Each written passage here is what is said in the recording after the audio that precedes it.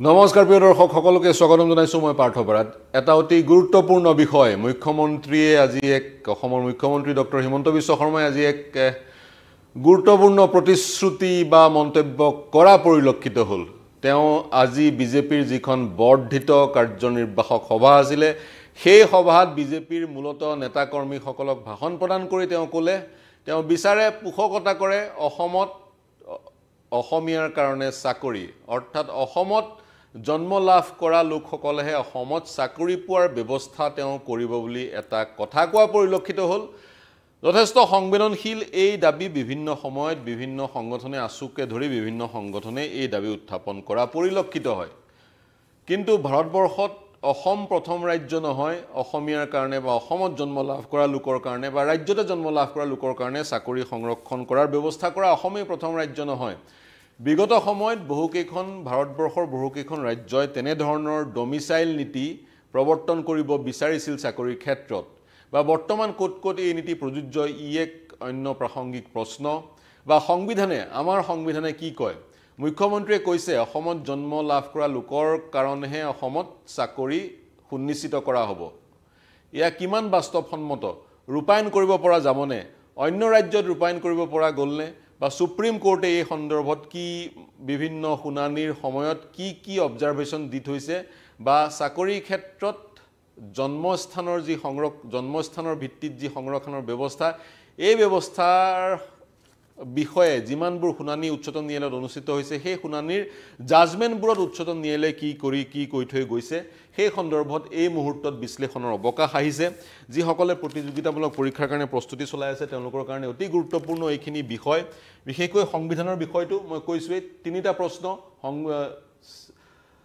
জন্মৰ ভিত্তিত চাকৰি সংৰক্ষণৰ সন্দৰ্ভত সংবিধানে কি কয় আৰু কিমান বাস্তৱসন্মত এই ব্যৱস্থা ৰূপায়ণ কৰাৰ দিশত কিমান ৰূপায়ণ কৰিব পৰা যায় নে নাযায় আৰু উচ্চতম ন্যায়ালয়ে কি কয় মই হোৱাইট বোৰ্ডখন ব্যৱহাৰ কৰি এই মুহূৰ্তত বিশ্লেষণ কৰাৰ প্ৰয়াস কৰিম আপোনালোকক আহ্বান জনাম আপোনালোক আমাৰ সৈতে সংযুক্ত হৈ মন্তব্য কৰক 2000 যদি মন কৰে আপুনি 2020 চনতো অনুৰূপ ধৰণৰ এক দাবী মধ্যপ্ৰদেশৰ তেতিয়াৰ মুখ্যমন্ত্ৰী শিৱৰাজ সিং চৌহানে কৰিছিল বৰ্তমান তেওঁ কেন্দ্ৰীয় মন্ত্ৰী কিন্তু মধ্যপ্ৰদেশত এই মুহূৰ্তলৈকে কাৰ্যকৰী কৰা নহল বাকি ষ্টেটত কি জম্মু কাশ্মীৰক মন কৰিব জম্মু কাশ্মীৰ অসম ভাৰতবৰ্ষৰ এখন অন্যতম ৰাজ্য জম্মু কাশ্মীৰত যিসকল লোকে যোৱা 15 বছৰ ধৰি চাকৰিৰ বিজ্ঞাপন ওলোৱাৰ আগৰ 15 বছৰ ধৰি বসবাস কৰি আছে তেওঁলোককহে চাকৰিটোৰ কাৰণে আবেদন জনোৱাৰ অনুমতি দিয়া হয় অৰ্থাৎ ডমিসাইল অৰ্থটো প্লেস পাৰ্মানেন্ট প্লেস বুলি ক'ব পৰা যায় ডমিসাইল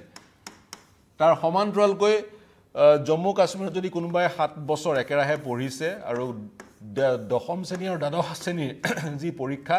সেই পৰীক্ষাত জম্মু কাশ্মীৰতে থাকি অৱতীৰ্ণ হৈছে সেই পৰীক্ষাত তেতিয়া তেওঁ সেই চাকৰিৰ কাৰণে এপ্লাই কৰিব পাৰিব আৰু যদিহে কোনোবা কেন্দ্ৰীয় চৰকাৰৰ চাকৰিয়ালে 10 বছৰ ধৰি জম্মু কাশ্মীৰত চাকৰি কৰে কেন্দ্ৰীয় চৰকাৰৰ সিজি বুলি লিখিলো সেন্ট্ৰেল গভৰ্ণমেণ্টৰ চাকৰিয়াল 10 ইয়াৰ্স যদি তেওঁলোকে জম্মু কাশ্মীৰত সেৱা আগবঢ়াইছে তেওঁলোকে স্থানীয় যি চৰকাৰী চাকৰিসমূহ ৰাজ্যৰ চৰকাৰৰ সেইখিনিৰ কাৰণে আবেদন কৰিব পাৰিব কোনে 15 বছৰ ধৰি থাকিব লাগিব নতুবা 7 বছৰ একেৰাহে পঢ়িব লাগিব নতুবা 7 বছৰ একেৰাহে পঢ়ি দশম আৰু দ্বাদশ শ্ৰেণীৰ পৰীক্ষা জম্মু কাশ্মীৰতে থাকি দিব লাগিব নতুবা চৰকাৰী চাকৰিয়াল কেন্দ্ৰীয় চৰকাৰৰ চাকৰিয়াল যি 10 বছৰ ধৰি জম্মু কাশ্মীৰত সেৱা আগবঢ়াই আছে আমি জম্মু কাশ্মীৰৰ প্ৰসংগটো বুজি পালো তাৰ পিছত আহো অসমৰ প্ৰসংগটো মই মাজতে উল্লেখ কৰিছো অসমত তেনে ধৰণৰ কোনো ডমিসাইল বা চাকৰিৰ ক্ষেত্ৰত জন্মস্থানক অগ্ৰাধিকাৰ দিয়াৰ নীতি নাই কিন্তু এটা কথা চাগে আপোনালোকৰ মনত আছে MHA অৰ্থাৎ ভাৰতৰ গৃহ মন্ত্ৰণালয়ক অসম চুক্তিৰ ক্লজ 6 কমিটি এখন প্ৰতিবেদন দাখিল কৰি থৈছে সেই প্ৰতিবেদনত কমিটিখনে জাষ্টিস বিপ্লৱ শৰ্মাৰ নেতৃত্বত গঠন হোৱা কমিটিখনে 80 পৰা 100% চাকৰি সকলো চৰকাৰী চাকৰি ৰাজ্য চৰকাৰৰ 80 পৰা 100% কোট আনকোট অসমীয়া লোকৰ কাৰণে সংৰক্ষণৰ পৰামৰ্শ দি থৈছে এতিয়া আহো ৱেষ্ট বেংগলত সেই ধৰণৰ কোনো নিয়ম নাই ৱেষ্ট বেংগলৰ চাকৰিসমূহত ৰাজ্য চৰকাৰৰ চাকৰিসমূহত ভাৰতীয় নাগৰিক হ'লে আবেদন কৰিব পাৰিব কিন্তু ওয়েষ্ট বেংগল চৰকাৰে সাপেক্ষে প্ৰয়োজন অনুসৰি এটা ল্যাঙ্গুৱেজ টেষ্ট লয় অৰ্থাৎ বাংলা ভাষা কিমান জানে তাৰ এটা টেষ্ট লোৱা পৰিলক্ষিত হয় এতিয়া আহো মেঘালয়লৈ আমাৰ সুবুৰীয়া ৰাজ্য মেঘালয়ত 80% চৰকাৰী চাকৰি গাৰো খাচী আৰু জয়ন্তীৰ কাৰণে সংৰক্ষিত হৈ আছে এই তিনিটা মেঘালয়ৰ প্ৰধান জনগোষ্ঠীৰ কাৰণে 80% চাকৰি সংৰক্ষিত হৈ আছে বাকি সকলৰ কাৰণে বাকি 20% চাকৰি অৰুণাচলটো একেই অৰুণাচল মই এপি বুলি লিখিলো 80% চাকৰি অৰুণাচলৰ ট্ৰাইবৰ কাৰণে সংৰক্ষিত হৈছে উদাহৰণস্বৰূপে অসমৰ যদি কোনোবা অনুসূচিত জনগোষ্ঠীত অন্তৰ্ভুক্ত সম্প্ৰদায়ৰ প্ৰতিনিধিয়ে অৰুণাচলত কিন্তু এই 80%ৰ ভিতৰত তেওঁ অন্তৰ্ভুক্ত নহব অৰুণাচলৰ যিসমূহ ট্ৰাইব অৰুণাচলৰ যিসমূহ জনগোষ্ঠী স্বাভাৱিকতে অনুসূচিত জনগোষ্ঠীৰ তালিকাত অন্তৰ্ভুক্ত হ'ব লাগিব তেওঁলোকৰ কাৰণে 80% চাকৰি সংৰক্ষিত তাৰ পিছত মহাৰাষ্ট্ৰত দেখা পোৱা গৈছে মহাৰাষ্ট্ৰত তেওঁলোকে মাৰাঠী জনাটো বাধ্যতামূলক কৰিছে মহাৰাষ্ট্ৰত যিমান চৰকাৰী প্ৰাইভেট স্কুল আছে 10ম শ্ৰেণীলৈকে মাৰাঠী পঢ়িবই লাগিব আৰু চাকৰিৰ ক্ষেত্ৰতো মাৰাঠী ভাষাৰ জনাটো বাধ্যতামূলক লিখিব পঢ়িব জনাটো বাধ্যতামূলক তেওঁলোকে কৰি থোৱাৰ চেষ্টা কৰিছে কিন্তু সেই দিশত সফলভাৱে তেওঁলোকে 100% কাৰ্যকৰী হ'ব 100% সফল হ'ব পৰা নাই বা সেই নিয়ম কাৰ্যকৰীকৰণ হোৱা নাই গতিকে আমি কিছু ৰাজ্যত কি ধৰণৰ নিয়মসমূহ আছে আমি গম পালো উত্তৰ প্ৰদেশত ভাৰতীয় নাগৰিক হ'লে আবেদন জনাব পাৰিব সেই ধৰণৰ বিষয়টো আগবাঢ়িছে আমাৰ সংবিধানে কি কয় এই মুহূৰ্তত জানো আহক সংবিধানৰ আৰ্টিকল 16 চৰকাৰী চাকৰি লাভৰ ক্ষেত্ৰত এজন নাগৰিক ভাৰতীয় নাগৰিক যাতে কোনো ধৰণৰ বৈষম্যৰ বলি নহয় সেই কথা আৰ্টিকল 16 নিশ্চিত কৰে হেয়া হৈছে আমাৰ হাতত আৰ্টিকল 16 অনুচ্ছেদ 16 উপদফা 2 স্পষ্টকৈ লিখা আছে জন্মস্থানৰ ভিত্তিত কোনো ভাৰতীয় নাগৰিকে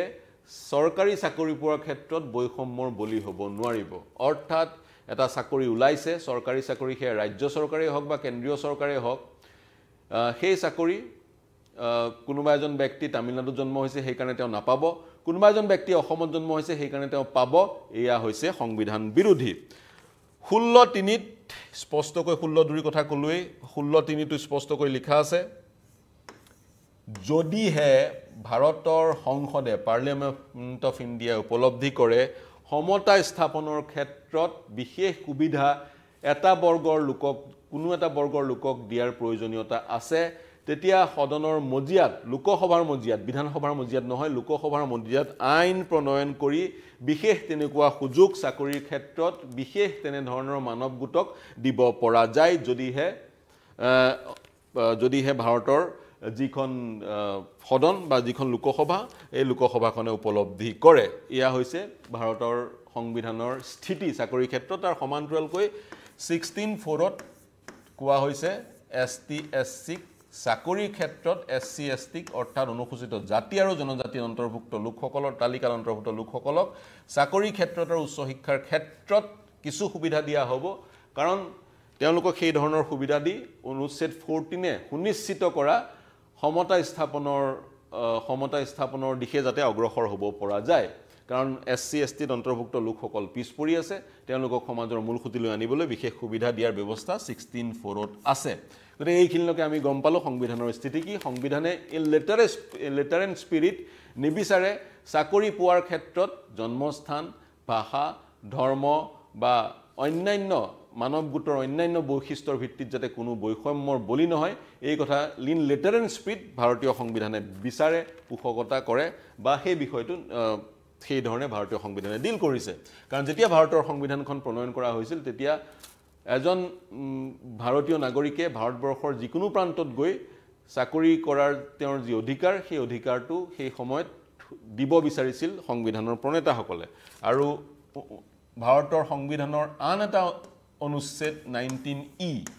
19E স্পষ্টকৈ উল্লেখ কৰা আছে ভাৰতবৰ্ষৰ প্ৰতিজন নাগৰিকে ভাৰতবৰ্ষৰ বিভিন্ন প্ৰান্তত গৈ চাকৰি কৰিব পাৰিব থাকিব পাৰিব মাটি কিনিব পাৰিব এটসেট্ৰা বিশেষ কেইখনমান জেগাৰ বাদে স্থানৰ বাদে বা কেইখনমান জিলাৰ বাদে যি কেইখন জিলা ভাৰতৰ সংবিধানৰ 6ষ্ঠ অনুসূচী বা 5ম অনুসূচীত অন্তৰ্ভুক্ত হৈ আছে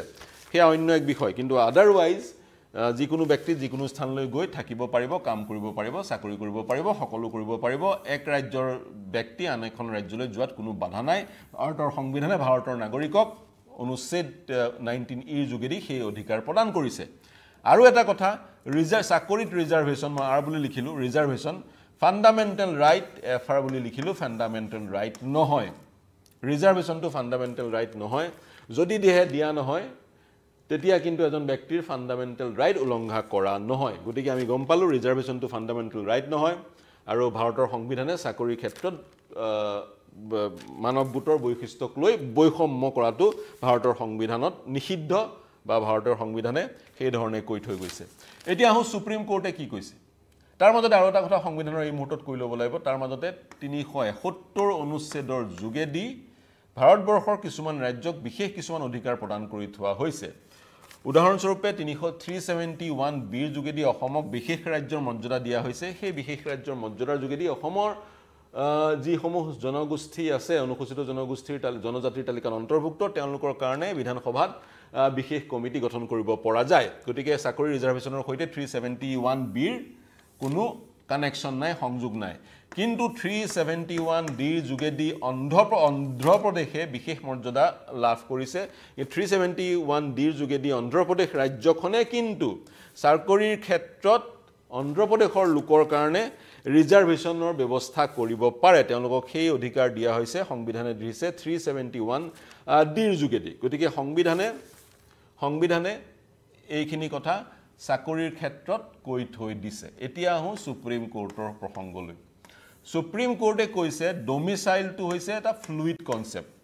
চেঞ্জ হৈ থাকে ডমিসাইল মানে পাৰ্মানেন্ট হোম চেঞ্জ হৈ থাকে আজি মই গুৱাহাটীত আছো 10 বছৰ পিছৰ 10 বছৰ দিল্লীত থাকিম গতিকে এই 10 বছৰ মোৰ গুৱাহাটী অসম ডমিসাইল তাৰ পিছৰ 10 বছৰ মোৰ দিল্লী ডমিসাইল হ'ব পাৰে কিন্তু প্লেস অফ বাৰ্থ POB বুলি লিখিলো প্লেস অফ বাৰ্থ জন্মস্থান ফিক্সড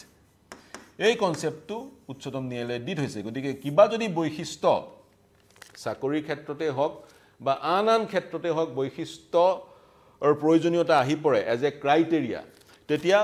ডমিসাইলতকৈ প্লেস অফ বাৰ্থক অগ্ৰাধিকাৰ দিয়াৰ কথা সুপ্ৰিম কোৰ্টে কৈ থৈছে এটা চাকৰিৰ ক্ষেত্ৰত সুপ্ৰিম কোৰ্টে কি কয় চাকৰিৰ ক্ষেত্ৰত কেইটামান বিশেষ গোচৰ আছে যিকিটা গোচৰৰ বিষয়ে প্ৰসংগ উত্থাপন কৰিব বিচাৰিছো এটা গোচৰ আছে doctor Pradip Jain versus union of India এই গোচৰটোত ভাৰতৰ উচ্চতম ন্যায়ালয়ে স্পষ্টকৈ কৈ থৈছে চাকৰিৰ ক্ষেত্ৰত জন্মস্থানক অগ্ৰাধিকাৰ দিয়া বা আবেদনকাৰীসকলে সেইটো চাকৰি পাবলৈ এক বিশেষ স্থানত জন্ম হ'ব লাগিব এই ক্ৰাইটেৰিয়াৰ সৃষ্টি কৰাটো হৈছে কনষ্টিটিউশনেলি ইম্পাৰমিসিবল কনষ্টিটিউশনে ইয়াৰ অনুমতি নিদিয়ে কনষ্টিটিউশনেলি ইম্পাৰমিসিবল বুলি উচ্চতম ন্যায়ালয়ে ডক্টৰ প্ৰদীপ জৈন বনাম ইউনিয়ন অফ ইণ্ডিয়া শীৰ্ষক গোচৰত কৈ থৈ দিছে ইয়াৰ লগতে আন এটা গোচৰত আমি দেখা পাইছিলো আন এটা গোচৰৰ প্ৰসংগ Sunanda Reddy versus state of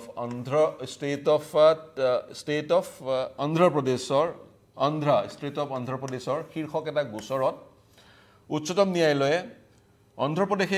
ন্যায়ালয়ে আন এক মাইলস্টোন বা ঐতিহাসিক ৰায় প্ৰদান কৰি দিছে অন্ধ্ৰপ্ৰদেশে চাকৰি লাভৰ ক্ষেত্ৰত তেলেগু জনা লোকক 5% ওয়েটেজ দিয়াৰ অগ্ৰাধিকাৰ দিয়াৰ 5% নম্বৰ অধিককৈ দিয়াৰ বা অগ্ৰাধিকাৰ দিয়াৰ এক নিয়ম প্ৰৱৰ্তন কৰিছিল এই নিয়মক উচ্চতম ন্যায়ালয়ে নাল এণ্ড ভয়েড বুলি কৈছে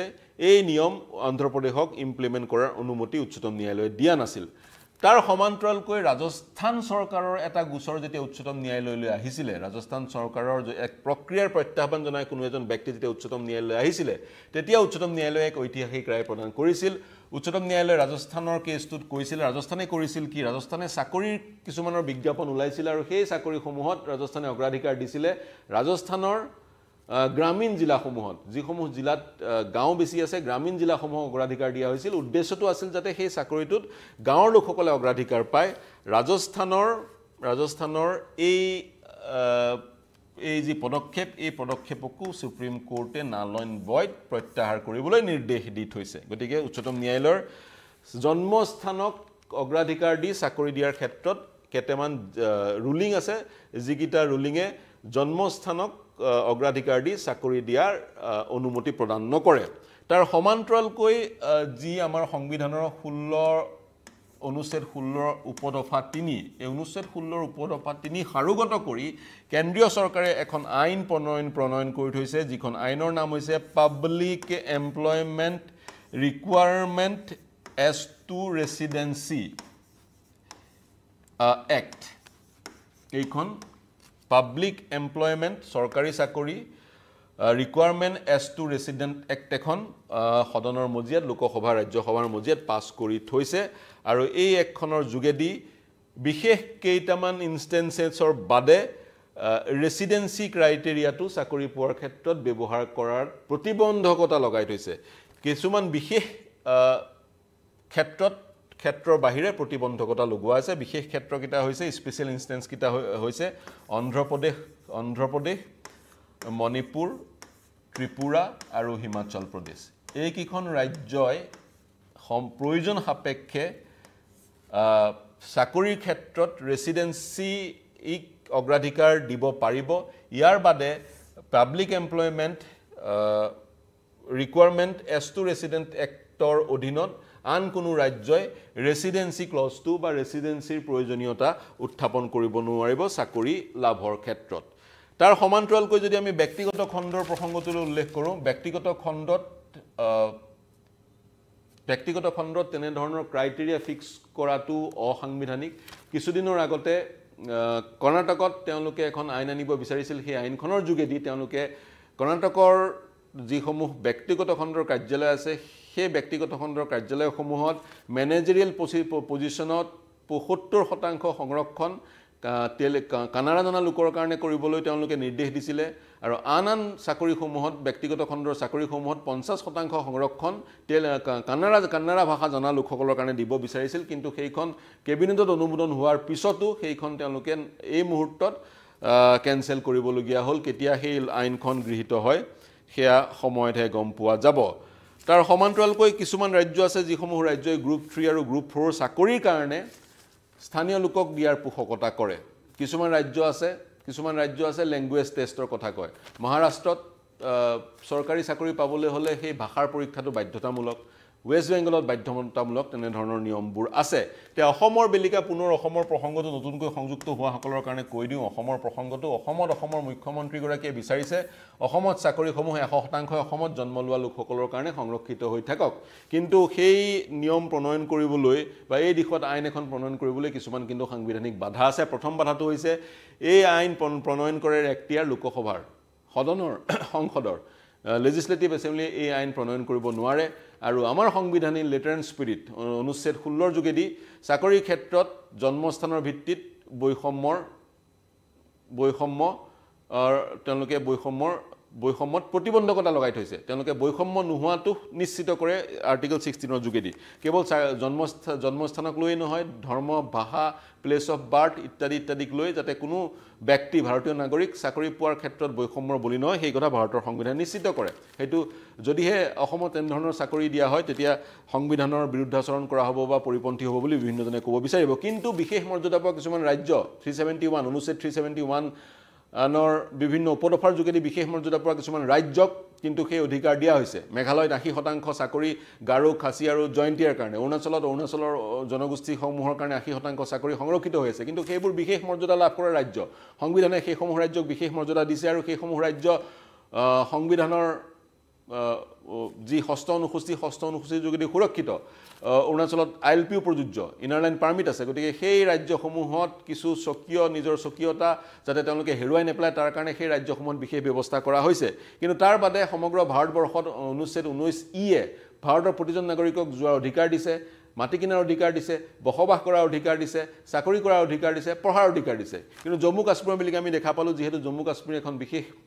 ৰাজ্য ভাৰতবৰ্ষৰ গতিকে জম্মু কাশ্মীৰত কিছু নীতি নিয়ম সেই ধৰণে বান্ধি দিয়া আছে জম্মু কাশ্মীৰৰ ডমিচাইল হ'বলৈ এটা বিশেষ এক সময় 10 বছৰ থাকিব লাগিব ইত্যাদি গতিকে তেনেবোৰ জটিলতা আছে যদিও বা মুখ্যমন্ত্ৰীয়ে আজি এক ঘোষণা কৰিছে যি ঘোষণাই স্বাভাৱিকতে শিৰোনাম দখল কৰিব কিন্তু সাংবিধানিক কিছু বাধা আছে ভাৰতৰ সংসদেও পূৰ্বতে ইয়াৰ বিৰুদ্ধাচৰণ কৰি আইন প্ৰণয়ন কৰি থৈছে গতিকে সেই বাধাবোৰ নেওচি অসমতে জন্ম হোৱা লোকৰ কাৰণে চাকৰি কেনেদৰে নিশ্চিত কৰিব পৰা যায় সেয়া হ'ব লক্ষণীয় কিন্তু পশ্চিমবংগ মহাৰাষ্ট্ৰ যেনেকৈ এটা লেংগুৱেজৰ পৰীক্ষা পাতে সেই পৰীক্ষা যদি অসমৰ চৰকাৰী চাকৰি লাভৰ কাৰণে পাতিব পৰা যায় তেতিয়া অসমত অসমীয়াসকলৰ কাৰণে এক প্ৰকাৰ চৰকাৰী চাকৰি নিশ্চিত বা গ্যাৰাণ্টিড কৰি থব পৰা যায় কেৱল তেওঁলোকে অসমীয়া লিখিব পঢ়িব জনা মানুহখিনিহে অসমত চাকৰি পোৱাৰ ব্যৱস্থা সেই ধৰণে কৰিব পৰা যায় যদিহে ৱেষ্ট বেংগল মহাৰাষ্ট্ৰৰ নিচিনা লেংগুৱেজ টেষ্ট পতা হয় কিন্তু তাকে নকৰি দেখা পোৱা গৈছে বিভিন্ন অসমৰ চৰকাৰী চাকৰিত কিন্তু অসমীয়া ভাষাৰ পৰীক্ষাটো বাধ্যতামূলক কৰাৰ ব্যৱস্থাৰ পৰা চৰকাৰ আঁতৰি আহিছে বা বাধ্যতামূলক নোহোৱা কৰাৰহে এক পদক্ষেপ চৰকাৰে গ্ৰহণ কৰা পৰিলক্ষিত হৈছে গতিকে মুখ্যমন্ত্ৰী ঘোষণা কৰিছে অনাগত সময়ত সমগ্ৰ বিষয়টো কেনেদৰে আগবঢ়ায় সেয়া লক্ষণীয় হ'ব এই মুহূৰ্তত উচ্চতম ন্যায়ালয়ে কি কৈছিলে আৰু এই সন্দৰ্ভত জন্মস্থানৰ ভিত্তিত চাকৰি সংৰক্ষণৰ সন্দৰ্ভত উচ্চতম ন্যায়ালয়ে কি কৈছিলে বা আমাৰ সংবিধানে কি কয় সেই বিষয়ে বিশ্লেষণ আগবঢ়ালো অৱকাশ পালো এই বাতৰিৰ শিৰোনাম দখল কৰাৰ কাৰণে আহ্বান জনাইছো আপোনালোকক সংযুক্ত হ'বলৈ আমাৰ এই বিশ্লেষণ কেনে পালে জনাবলৈ মন্তব্য দিবলৈ প্ৰত্যুত্তৰ দিবলৈ এটা জটিল বিষয় সংবেদনশীল বিষয় অসমত বহুল চৰ্চিত এটা বিষয় বিভিন্ন সময়ত অসমৰ জাতীয় সংগঠনে এই দাবী উত্থাপন কৰি থাকে কিন্তু এই দাবী পূৰণৰ দিশত কিন্তু এই সমূহ জটিলতা আছে এই সমূহ জটিলতা দূৰ কৰি এই দাবী কেনেকৈ পূৰণ কৰে অনাগত সময়ত সেই লক্ষণীয় হ'ব আপোনালোকৰ মন্তব্য কি মতামত কি এই দিশত আমাক জনাওক আমাৰ সৈতে ইউটিউব চেনেল আৰু ফেচবুক পেজৰ যোগেদি সংযুক্ত হওক মতামত দিয়ক মন্তব্য দিয়ক আপোনালোকৰ মন্তব্য মতামত আমাৰ কাৰণে চালিকা শক্তি দেশ বিশ্ব ৰাজ্যৰ সকলো বাতৰিৰ লগতে এনে ধৰণৰ বিভিন্ন বিশ্লেষণৰ কাৰণে চাই থাকক নিউজ 18 অসম নৰ্থ ইষ্ট এতিয়ালৈ এৰিছো